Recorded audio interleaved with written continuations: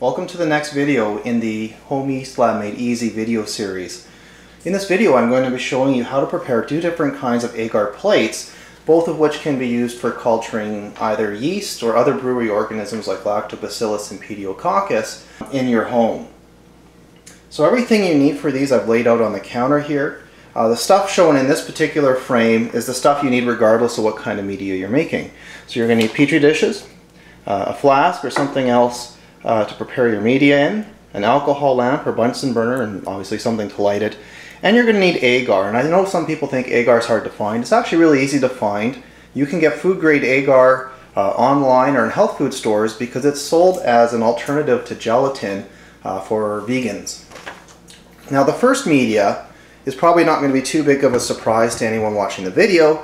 That's shown here. All you need is one of these two things. You don't need them both. But what we have here is about 2.5 grams of dry malt extract. Or alternatively, if you have prepared starter wort or maybe wort from a beer that you've prepared, you can use that instead.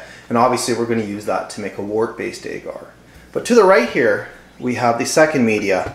So here's the stuff for making the second media that I'm going to talk to you about today. Obviously it's a little bit different. Here in front I have a little bit of dextrose or corn sugar. If you don't have this, table sugar will work fine. And I have a potato, but we'll get back to that potato as well as that blowtorch hiding in the back there a little later on in the video. So if you purchase the plastic petri dishes, they come pre-sealed in packs of 25 and these are sterile. So as long as this bag is sort of kept intact, the plates inside stay sterile. Now when you open these, it's really important to open the right part. If you look here, you can see this plate. There's the lid facing down, and there's the bottom of the plate, the part that's inside the lid on the top. And this is the end of the bag that you want to open. You don't want to open the other end where the lid's on the top, because as you'll see in a second, that makes it almost impossible to get these plates out in a way that keeps the plates clean. So just open the bag with a pair of scissors and cut that top right off. Now to get these out of their package sterilely is simple, but it's important you do it correctly. So you can see here I have 4 dishes in here. If I only want to get one out and leave the rest in here and keep them sterile, it's important I remove that one particular dish without opening up the other one. And so to do that, put your one index finger at the base of the plate you don't want to remove and then grab the other one by the lid. That way you can pinch this one shut while holding these ones closed, and you can get that out without contaminating either the plate you're removing or the plates in the bag. So this bag can now be resealed and reused in the future. So if you decide to go the route of using glass plates, you are going to have to sterilize them before use. And this is luckily quite a simple thing to do. Just take some tin foil and wrap your plates in them, and do it when you're sealing these packages. Make sure you're folding the edges over twice to get a good seal. You can wrap plates either individually like I'm doing here, or you can, stack 2 or 3 of them together and wrap them that way. It doesn't matter. And we can then, once we have these wrapped up, place them onto a cookie tray. And we're then going to place this into the oven at a high enough temperature that we can get what's called hot air sterilization. So we'll go to there in just 1 second. To sterilize these plates, place them into a cold oven and then set the oven to 175 Celsius or 350 degrees Fahrenheit. Once the oven comes up to temperature, set a 1-hour timer, and at the end of that time period, remove the plates from the oven. This is sufficient to sterilize them completely, and as long as they remain in those foil packets, they'll remain sterile until needed. So the first media I'm going to show you how to make is wort agar, which, as the name suggests, is just solidified wort. Now we could start with maybe some wort we prepared for a starter or pulled off of a beer, but today I'm just going to show you how to do this from dry malt extract as well as obviously powdered agar. If you go to the blog post that accompanies this video, I'll have instructions for how to do this from wort. So what we need is wort that's fairly dilute. We only want it to be between 1.002 and 1.006. So if you're working with dry malt extract, that's 2 to 3 grams of dry malt extract into 100 mils of water. So this is going to make a fairly dilute solution, somewhere around 1.002, 1.003. So we'll put that in there, We'll mix it in as good as we can. We don't have to worry about getting out all the lumps because obviously when we heat this, that'll take care of everything. Now the next step is to add the agar. And adding agar is a little bit more challenging than the dry malt extract. It has a tendency to clump, and we really can't afford to have any clumps because those will just form large lumps of agar. When we heat this, they'll stick together, and as a consequence, it would ruin our plates. So when we add this, we want to make sure we're adding it, you know, a little bit at a time. Make sure the water you've used is cold, and we just want to make sure that that water is always moving as we sprinkle this stuff in. That way it won't clump. We'll get a nice even distribution of it. There we go. And this should now turn into a nice media. Now the last thing you can add is some ferment cap S. It's not required, but I really like this. One is that obviously it's going to help us with boilovers, but the other thing that it does is it keeps a lot of the proteins from aggregating, and so you end up with clearer plates, so it's easier to see colonies, especially small colonies on these plates. And you know, I mean, a single drop of this is a huge excess, but it's obviously the smallest amount we can conveniently do, so put in a single drop. Lastly, if you were trying to grow some fairly weak yeast, something that wasn't very robust, you might even want to think about throwing in a little bit of yeast nutrient, but 99% of the time, that's not necessary. So next we need to sterilize the wort. Now if you have a pressure cooker, you can achieve complete sterilization fairly simply. Take your flask, put it in the pressure cooker, and put as much water into that pressure cooker as you can without the flask floating up and tipping over. Put the pressure cooker on its highest pressure setting, bring it up to temperature, and once you get the full pressure and full temperature, let it go for 15 minutes. You can then remove it from the heat, and once that wort cools down to about 65 degrees Celsius or 145 Fahrenheit, it's ready to go and you can now pour your plates. But you don't need a pressure cooker. In fact, I never use one. All you need to do is bring this to a boil on your stove for about 5 minutes. And it doesn't even need to be that vigorous of a boil, just a gentle simmer is enough.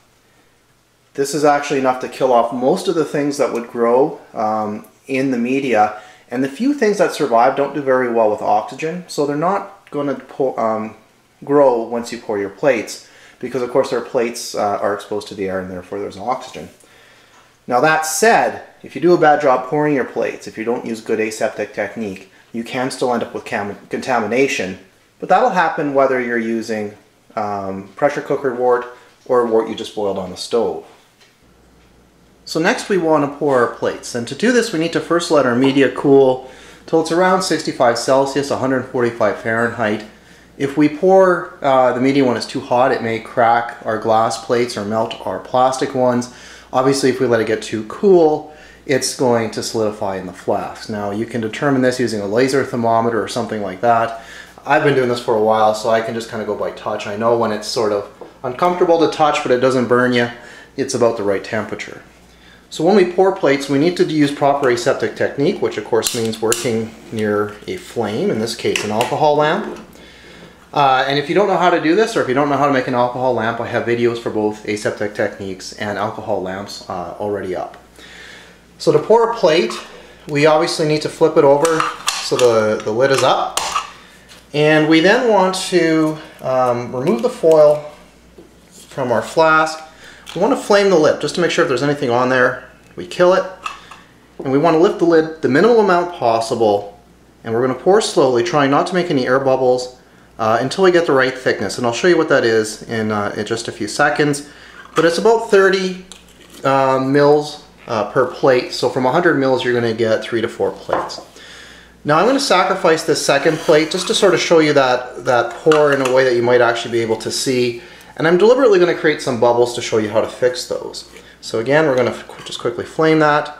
And so when we pour, you want to be as close to the plate as possible so you're not splashing. And you want to pour slowly so you don't get bubbles. If you're too high up, or if you pour incorrectly, you're going to end up with a lot of bubbles on your plate.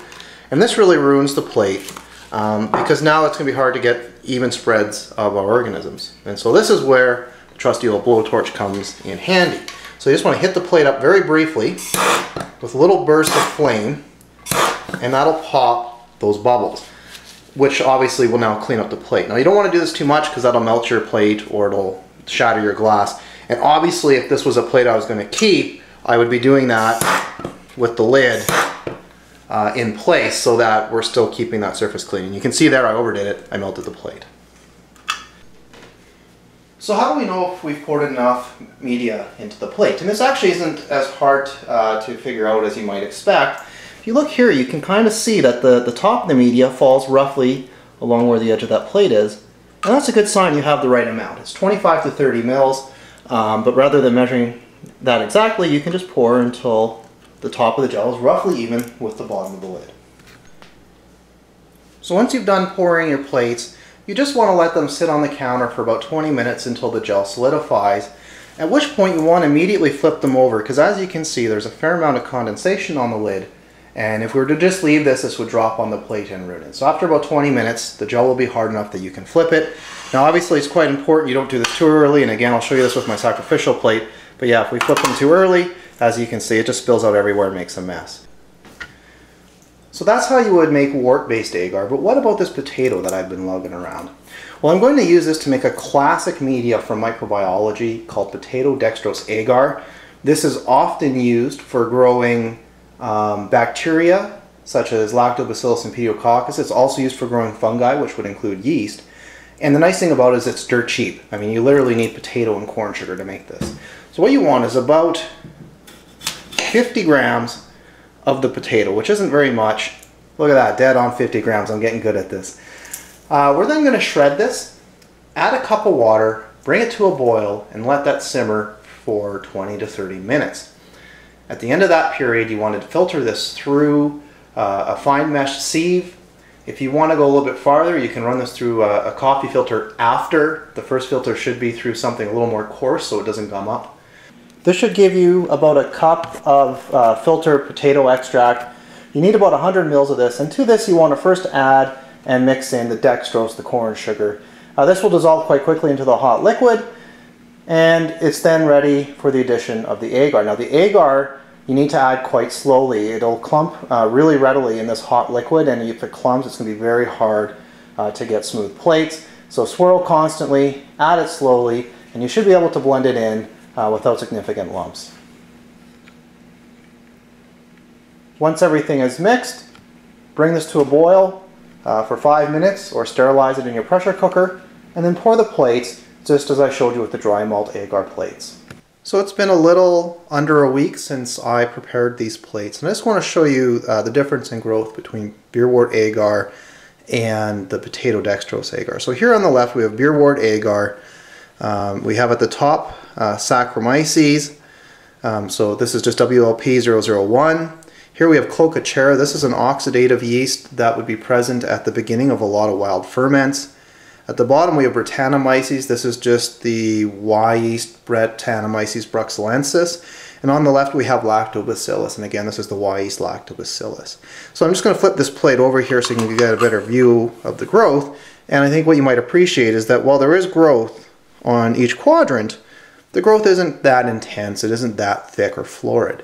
So these plates do work really well for growing these organisms, but the growth is somewhat slow, and it's not quite as aggressive as we might see in other plates. And I think you can appreciate that just by looking on the top side at the potato dextrose agar plate here, which if you recall I cast on the glass plates. And so here we can see Saccharomyces, Clocacara, Brettanomyces, Lactobacillus, same source, same size loop, so the same volume of cells were plated down. And you can just tell from the back side there's a lot more yeast growing, or bacteria as well, growing on each of these. And so here you can see I did a pretty bad job streaking out the Saccharomyces, but there's still quite strong growth, and there's quite strong growth on all the other quadrants. So aside from being cheaper, the potato dextrose agar actually gives us better growth under a lot of conditions. So just lastly, I want to show to you that these plates are in fact clean, even though I only boiled these medias for 5 minutes. And so here is the other potato dextrose plate I made. You can see from the bottom there's clearly nothing growing, and even if I flip it over and pull the lid so you can get a good view, there's no growth on that plate. And this is 6 days at room temperature since casting the plate.